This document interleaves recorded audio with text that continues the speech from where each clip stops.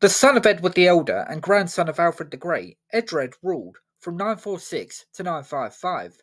In 954, Eadred finally brought Northumbria under English control, thereby completing the unification of England as a nation. Eadred, though, was plagued by ill health, with one chronicler saying he was constantly oppressed by sickness.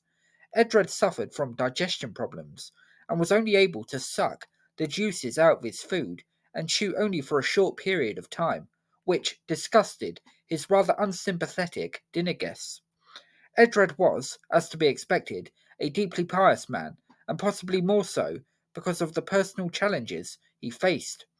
His illness would have been restrictive, and he would have had to rely heavily on those around him to help govern.